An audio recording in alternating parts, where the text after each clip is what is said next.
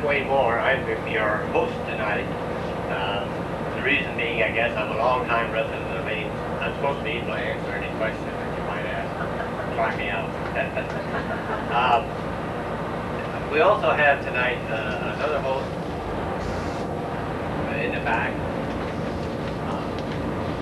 My name is Don Worth. I'm also a long-time resident of Maine.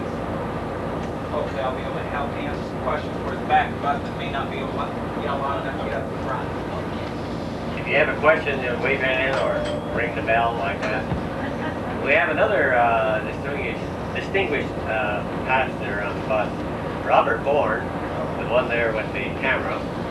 He is the director of the bus system, the CyRide bus system, and I think I've known him ever since he came to Ames, and I think that was about 1980. Yeah.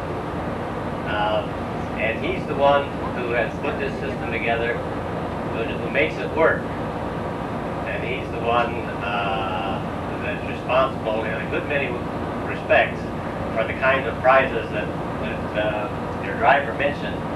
And also, back in 1982-83, Ames was awarded an All-America City Award, based largely upon the bus system that was developed here. So, any questions you have, fire away.